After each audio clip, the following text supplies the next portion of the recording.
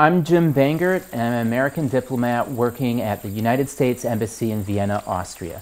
And today I'm going to talk about my home state, Wisconsin. Wisconsin is located in the Great Lakes region of America and is bounded by the shorelines of both Lake Michigan and Lake Superior and shares borders with Minnesota, Iowa, Michigan, and Illinois.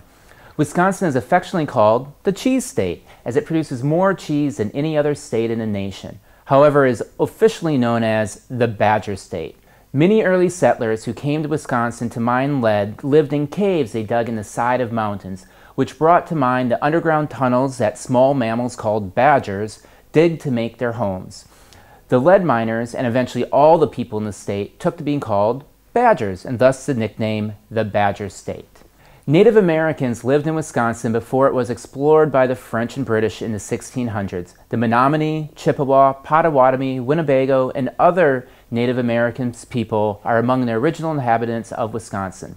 The area became a U.S. territory in 1783, soon after the American Revolution, and became a state 65 years later in 1848.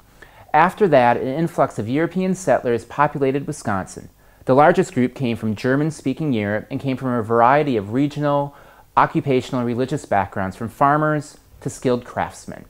Today, Wisconsin boasts a population of 5.8 million people and over 3.5 million cows. It should come as no surprise that in 1987, milk was named the official state beverage. In a nod to the state's Central European heritage, bratwurst and craft beers made by independent breweries are popular at sporting events, fairs, and family gatherings all over the state. Other culinary favorites are deep-fried cheese curds and kringle, a Danish pastry.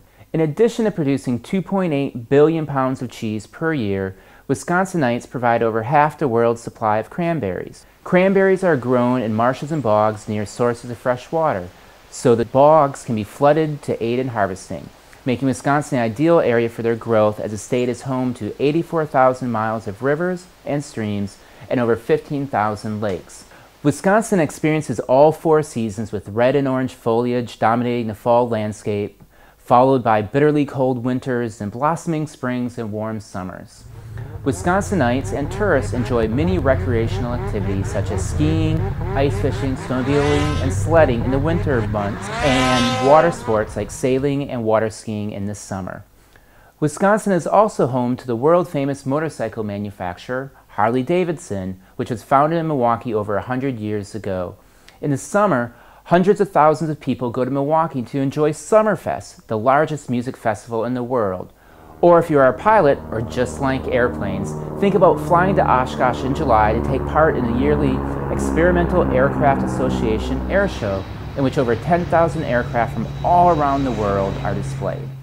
Wisconsin is home to many beautiful sights and fun activities, but I suggest you check out a Green Bay Packer football game where you can become an honorary Wisconsin cheesehead. While wearing your cheesehead, you can be a tourist in Sturgeon Bay, my hometown, where you can go sailing or fishing, and of course you must eat a bratwurst and cheese curds while enjoying a local beer. I look forward to seeing you in Wisconsin.